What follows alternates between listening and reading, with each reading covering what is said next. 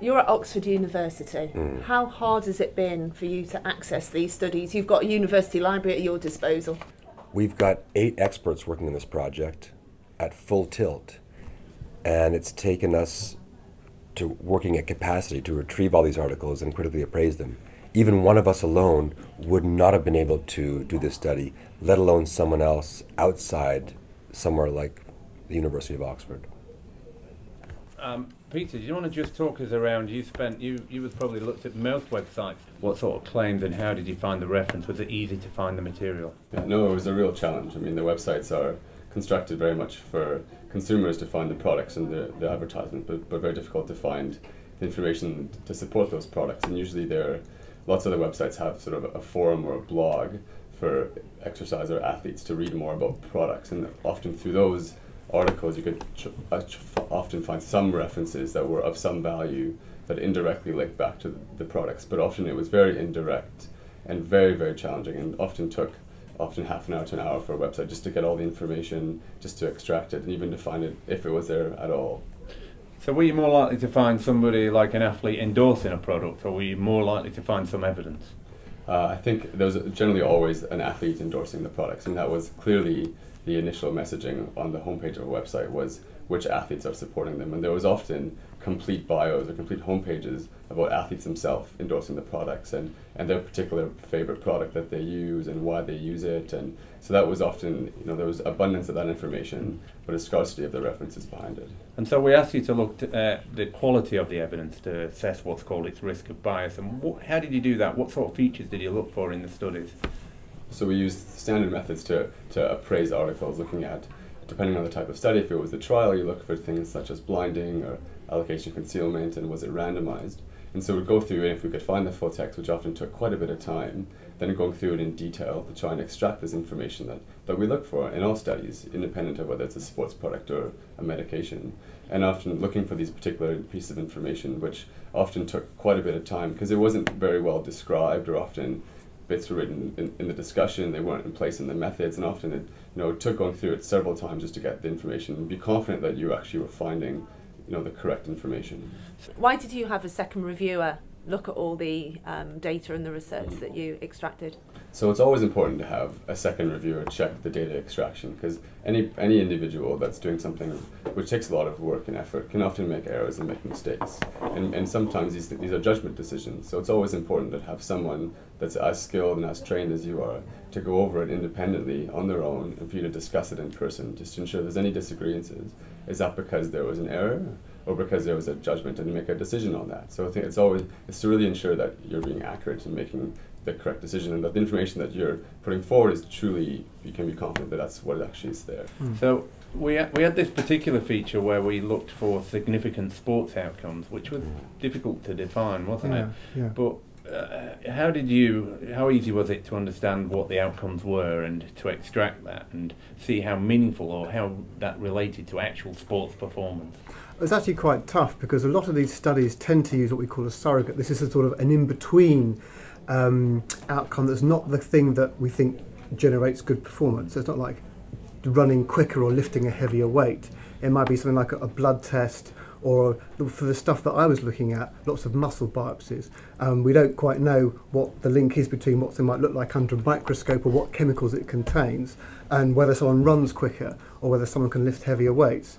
And a lot of the studies we found were looking at those things, i.e. the measuring blood levels of things, rather than are these athletes actually performing better. So trying to understand what makes an athlete better at their job of being an athlete versus what's different about something that's going in their muscle that might have absolutely nothing to do with it. It's interesting, we also asked you to extract data on the limitations, trying to see whether people actually discussed the study design, whether they thought the study design was robust, and what did you find there? Well, we essentially found that most studies did not actually discuss the limitations of their design. So rather than think about what to criticise about the study, or what should we be aware of as a general reader looking at their research, what should we be sort of cautious of in interpretation, they were quite confident that their results essentially were the right thing. In other words, they found the answer by doing their particular study. And we obviously had quite a few concerns because we weren't sure if people were blinded, they may know that they were taking these certain drinks or these certain supplements and might have been altering their performance because they knew what was going on, rather than it was a true blinded study. But very few of these researchers actually went into detail of what they thought could be criticism of their study. I was very surprised. I did a very quick search for systematic reviews and found a number of sports systematic reviews very easily. But across all these magazine adverts and websites, not one single company used a systematic review in there to back up their claims. Did that surprise you? It's surprising because usually in healthcare we rely on systematic reviews to try and figuring out whether a new treatment works better than some old or different treatment. And that's become standard practice in healthcare. So it's very surprising with looking at these new interventions or treatments, these sports supplements and drinks, why there didn't seem to be any systematic reviews cited by these various advertisers.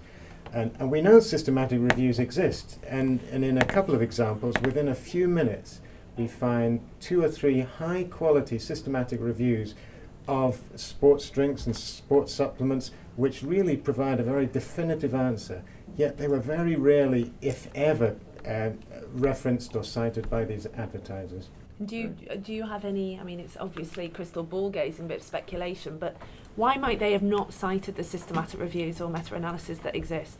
I think the systematic reviews can be hard to interpret for someone who's not skilled at interpreting these kind of literature, but you worry if what I think we'd worry about is whether some of these advertisers are cherry-picking particular studies which give them the answer that they want for their product, rather than looking at the entire evidence out there which may or may not support that kind of product. So when I looked at my studies, actually, that they had these small sample sizes, and why do you think that is, and how does that affect the outcome? Yeah. So I think it's a really important question, and something that I found striking looking at these. Because the studies are so small, this increases the chance that when the study is done, there will be a positive outcome in any given time that that the study happens. Another thing we found that's part of this is that very few of the studies retested again and again the interventions they showed, and that's one way of sort of getting around this small sample size issue. Is to be able to see if was this just a chance effect where one time these studies maybe looked at 6 people and there may have been a positive effect, but that may be just due to chance. And studies that have a much larger sample size are much less likely to have those effects due to chance. One of the things we found was that 3 out of every 4 studies didn't actually employ blinding. Now that's an issue that causes bias in the studies, but why is blinding so important? Blinding is very important. Because if an athlete's not doing anything, and then you give him an intervention or a herd intervention, they might go faster just because you gave them anything. It's called a Hawthorne effect. The effect of being in a trial, of knowing you're being watched. If you know your coach is watching you and gave you something that they say is supposed to make you faster or stronger, you're likely to go faster for that trial in any case. So if you blind the athletes, you give some of them, let's say, a real sports drink, so to speak, another one a fake one, a placebo sports drink that looks the same, that's indistinguishable to the naked eye. That's how you can really tell if the, for example, sports drink had an effect. To me, in many of the cases, that's a real reason for questioning the results of the studies.